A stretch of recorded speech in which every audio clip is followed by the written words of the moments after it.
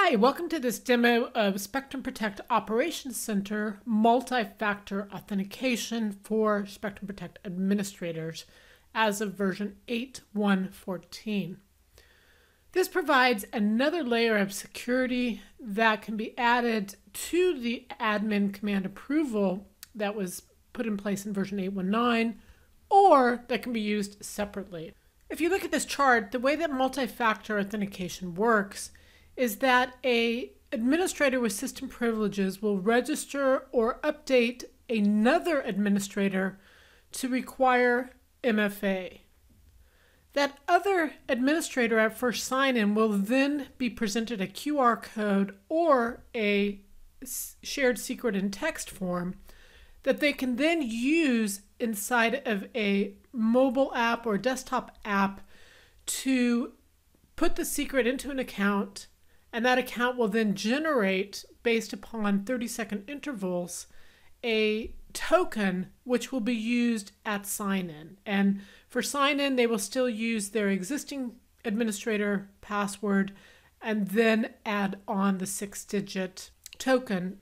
So in order to set up multi-factor authentication, you can either do a register administrator or an update administrator with the command mfarequired equals yes. If you want to turn off multi-factor authentication, you can do that for another person. You can't do that yourself with mfarequired equals no.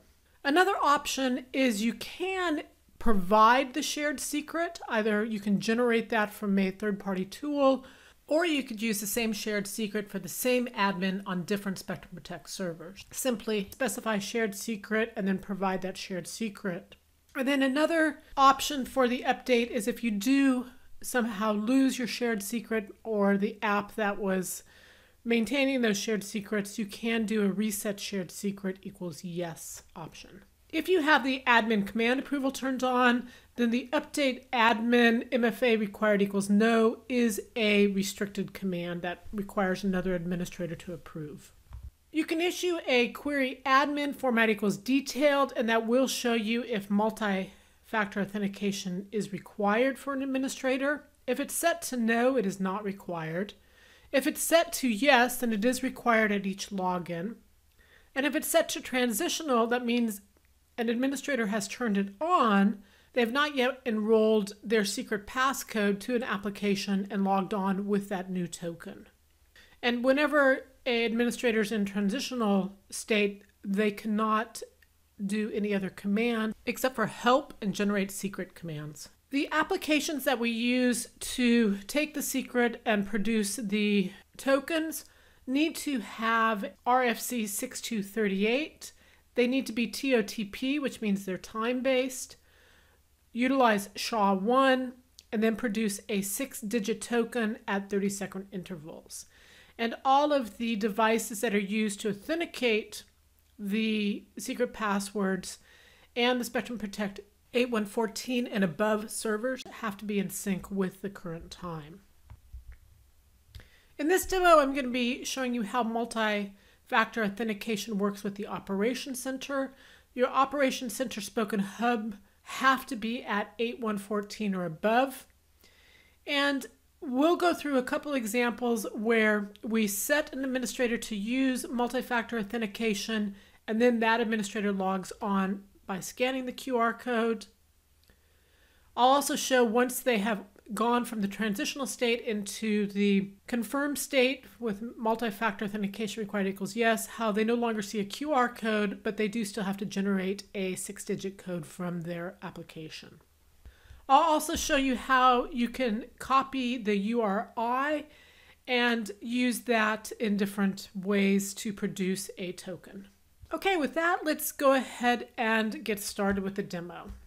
As of version 8.1.14, the registering and querying of administrators inside of the Operations Center is still done from the command builder.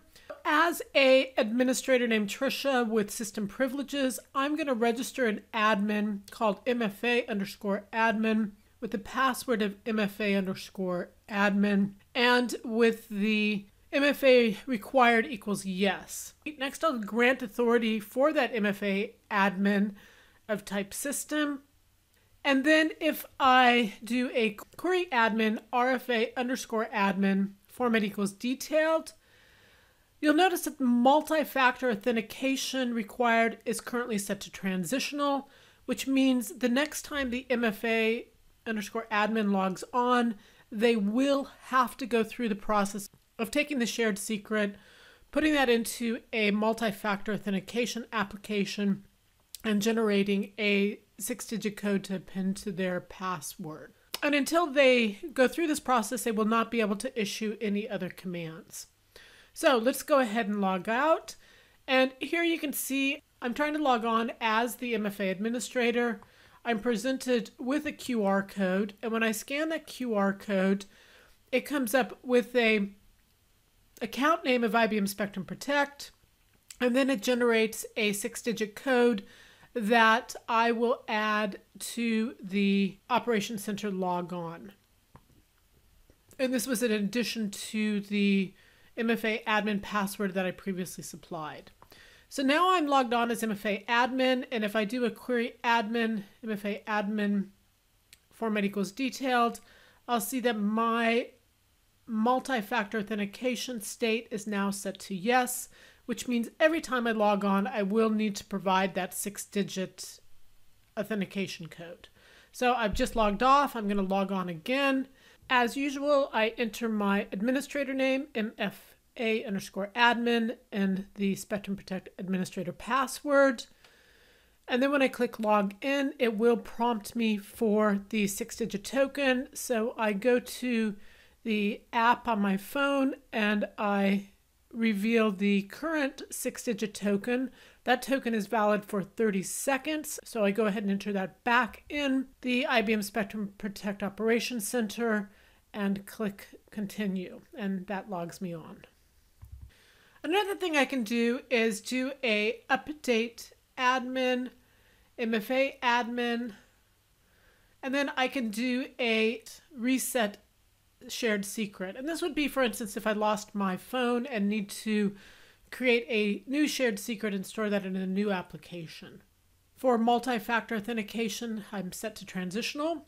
So when I log off this time and go to log on again, I will need to rescan the QR code or enter the shared secret into an application to generate a 6-digit token.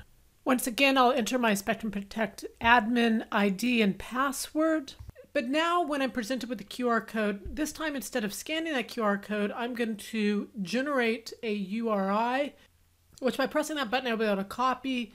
And if I paste it into, for instance, Notepad, I can break that apart. And the piece I'm interested in is this secret. So if I copy that secret and then go to, for instance, a online password calculator, I can enter that secret and it will generate a QR code for me. And notice here, this application shows me how many seconds that 6-digit token is valid for. So now when I enter that 6-digit token, I'm once again able to log into the Operations Center for the MFA underscore admin. Another thing I can do if I'm a system administrator is update other administrators to require them to use MFA. I can also take the shared secret and provide that to an additional administrator. This would be especially useful, for instance, if you have multiple Spectrum Protect servers that use an administrator with the same name.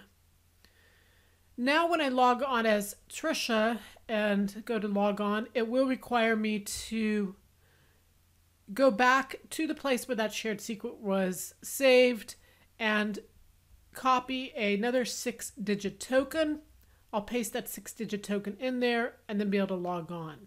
Notice it did not require me to scan a QR code or enter a QR code because when I provided that shared secret at the update admin time, it put the administrator directly into MFA required state of yes and not transitional.